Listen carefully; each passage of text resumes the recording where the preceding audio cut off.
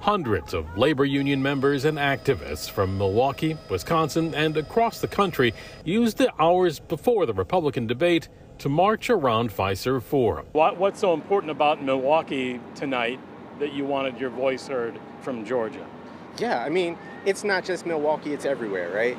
Everywhere we're having the same issues. People working multiple jobs and still not being able to make ends meet. Tell me what democracy looks like! This is what democracy looks like! By being here and showing up, we're telling these people in that building and everybody across this state and this country that the workers are going to win this next election. And if you do not give the workers what we need to live, you're not getting in that White House. As I've been saying all across this great state, Wisconsin is in the center of the political universe. I mean, this state is really crucial. The march did get the attention of Democratic National Committee Chairman Jamie Harrison. You see all the labor here behind you. How important is organized labor to this turnout? Man, labor is core.